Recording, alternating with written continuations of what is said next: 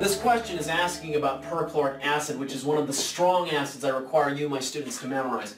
Perchloric acid, because it's a strong acid, dissociates in a virtually one-way arrow, so I don't have an equilibrium arrow here to form H plus and ClO4 minus. It tells me that I have a solution of this that is 0.250 molar in concentration, and I add 5 milliliters of it.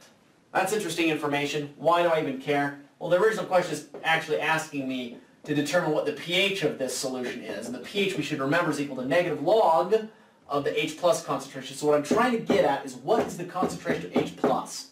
If I can figure that out, I can throw that number in there and then I get my pH. So, keeping in mind the concentration of H plus is going to be equal to moles of H plus divided by liters of solution.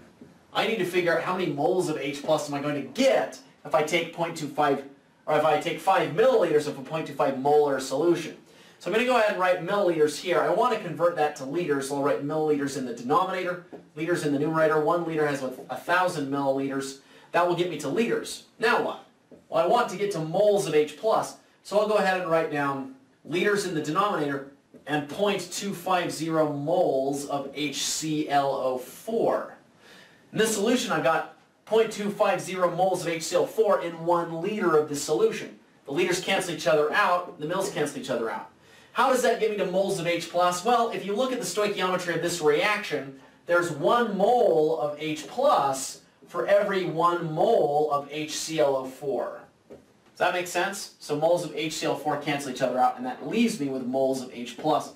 When I throw that into my calculator, I end up getting 0.00125. So that's how many moles of H plus I have thrown into the solution when I threw 5 milliliters of 0.25 molar perchloric acid.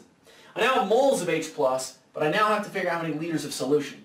It tells me in this problem that once I've done that, I dilute the solution to 50 milliliters. That includes the 5 milliliters that we've already added. It just says that we add additional water up until we hit 50 milliliters. So the final number of liters of solution is, well, it's 50 milliliters. I convert that to liters, of course, by dividing by 1,000. Hopefully you're okay with that. That ends up being 0.05 liters. So, moles of hydrogen up here, or moles of proton. I've got my total number of liters of solution is 0.05 liters. That is the concentration of H plus. You can throw that into your calculator. You get that number, you then put it right here and throw that into your calculator, and that will give you your final pH.